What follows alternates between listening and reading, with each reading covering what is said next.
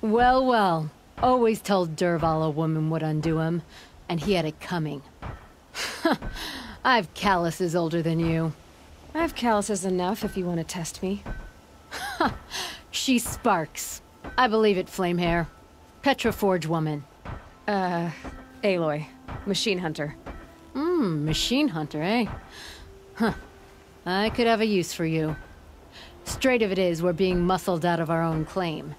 That's why I've been working on this scrap-spitting beast. It's a dispute settler. What is this place, Petra? The Free Heap. Free because we answer to no one but ourselves, the metal, and the dust storms. And the heap's back there.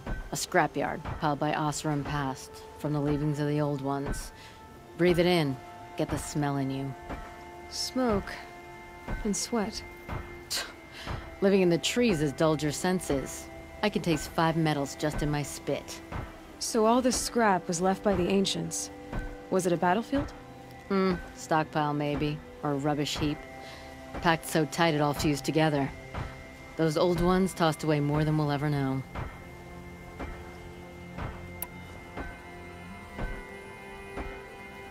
This weapon you're working on, I've never seen anything like it. Your design? See my face in it, can you? This one's mother helped reclaim Meridian back in the day. A job like that isn't done with strategy. They needed to shake the walls, turn the mad Sun King's army to blood and feathers. What's that face for? Weapons with such power. It's not the weapon, Flamehair, it's the wielder. If that siege had touched the Great Elevator, they'd have answered to me. Good work, that elevator. Story in every chain link. I'll make you suffer them one day if you like. This beast doesn't have a story yet. Too heavy to carry, eats metal like a snap maw. So you're a forge woman. You run the forge and the town too. The town is the forge, and everyone pulls their weight.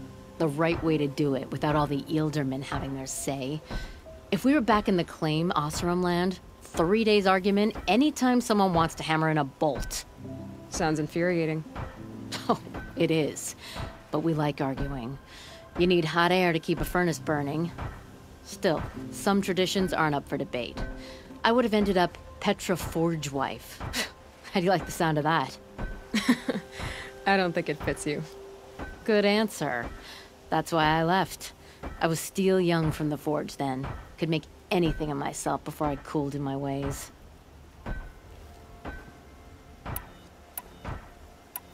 But don't you want to know? To understand what it all meant? Nah. Some delvers spend their whole lives trying to make sense of it. Not me. What it means is there's good smelting here. Yeah, don't need to understand a forest to chop down the trees for your arrows. If you did, you'd know Ridgewood makes better shafts. Careful, you'll scald your tongue with that fire. I don't pine for the old ones. They had their time. Their works are finished. All their inventions are under mountains now, rust on bones. My sisters and brothers of the Forge will make a new world. So you left your homeland and came here? Went to Meridian. Everyone does. Joined the work gangs on the Great Elevator.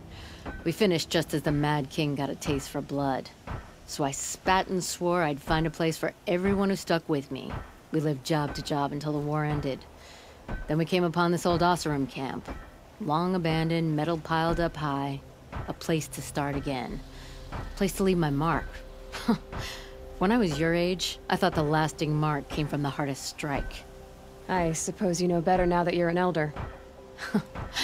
Trade secret. You said you're being pushed out of your territory. Out of the junk heap. A pack of scrappers came snuffling in just after we opened a good seam of weapon parts. And now we've got a standoff with a gang of bandits at our foundry. They blockaded us out. They're sitting on our power cells. Guess they like shiny things. Well, to finish up our defenses, I need those parts and cells. In and out job. Keep your hands clean. I'm not afraid of getting them dirty.